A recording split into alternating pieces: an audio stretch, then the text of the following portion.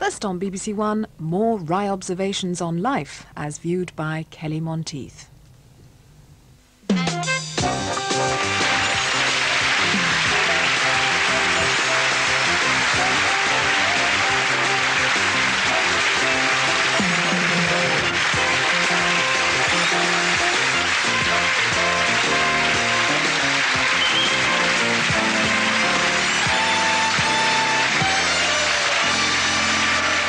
Hi, welcome to Kelly Monteith's BBC Memories, and of course I'm Kelly Monteith. One thing about the show, which I also, by the way, co-wrote with my co-writer Neil Shand, and my producer was, the first 2 years was James Moyer, and there was John Bishop, Kevin Bishop, Helen Gartell.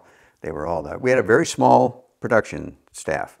You don't need a lot, by the way. This show, I broke the fourth wall. I know breaking the fourth wall was nothing. I was kind of influenced by Jack Benny, George Burns, and a great show called My World and Welcome to It, which the guy would also break the fourth wall. So it's not a unique thing, but I think I added a couple of little wrinkles to it because I would use the television a lot to illustrate certain things, and I could do a scene in the television. But I hope you like this one. It starts out with my monologue, and it goes into a scene shot at this hotel. So roll it. You know, people think hotel living is very glamorous, and it's not. It's not at all. First place, it's detrimental to your social life. See, women do not like to go to hotel rooms. They do not. And I treat the hotel room as my home. I mean, if I didn't, I'd go stark raving crazy.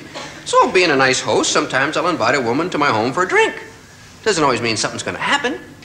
Oh, might be in the back of my mind, but you know. I'm not one to force an issue. If it happens, it happens. But see, women, they don't like to come to hotel rooms. Because for one thing, you gotta walk through the hotel lobby, right? Now, if you walk a woman through a hotel lobby, people automatically assume the decision has been made. Everybody assumes that. Guy behind the desk that gives me the key.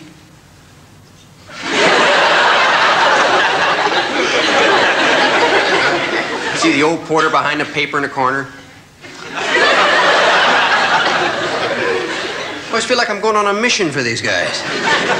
Damn, I better do good. I gotta report back tomorrow. And then you get up to the room, see? And you open the door, and there's the bed! The bed just staring at you with these big pillow eyes. See if you're gonna take this woman and go... I mean, it's just so blatant.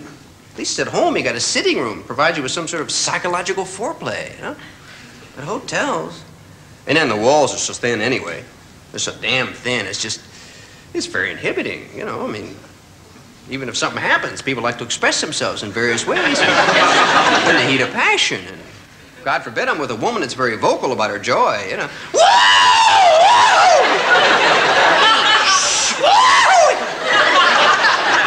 Wait till we get in the room. Then the guy next door is going crazy. Knock it off, I got kids in here. And they see us the next day in the lobby. That's the one, that's the one. It's so easy to spot. I come down wearing old Levi's and sneakers and a sweatshirt, and the girl has on a cocktail dress, you see. Having breakfast in the hotel dining room in a cocktail dress. Perfectly normal, doesn't everybody? See, I forgot about that, being single. I forgot about, well, if you kind of fool around outside the house, you got to wear the same clothes home that you wore the night before. Nothing worse than going home at 7 in the morning in a dinner jacket. There is something worse. Going home at 7 in the morning in a dinner jacket on the bus. I'll take a dinner jacket any time compared to what I had to wear home once, so. I was at this party, and I met this girl, and we really hit it off. You know, one of those things, you know how it happens. Boom, all of a sudden, everything happens. And we ended up back at her hotel room, and the next morning, I had to get up, and I had to put on the same clothes that I had on the night before at the party, which was okay, except it happened to be a fancy dress party. And I had to walk into a busy hotel dressed as a tomato.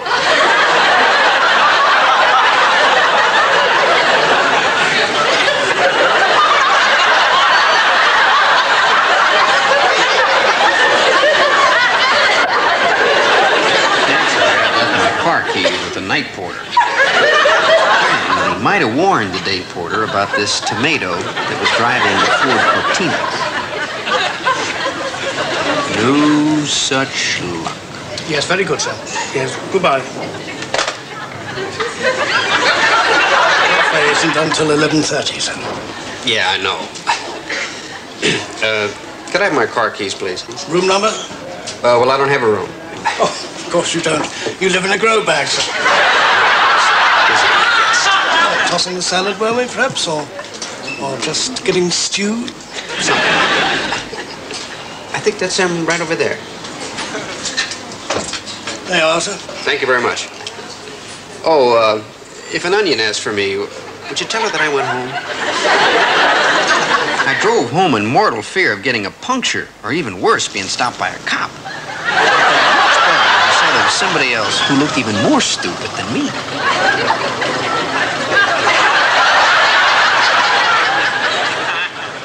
I should come back dressed as a tomato, but you have no idea how, not embarrassing, because I do comedy, but to walk through a hotel lobby dressed as a tomato is, is something you would think of when you were really high on weed, basically.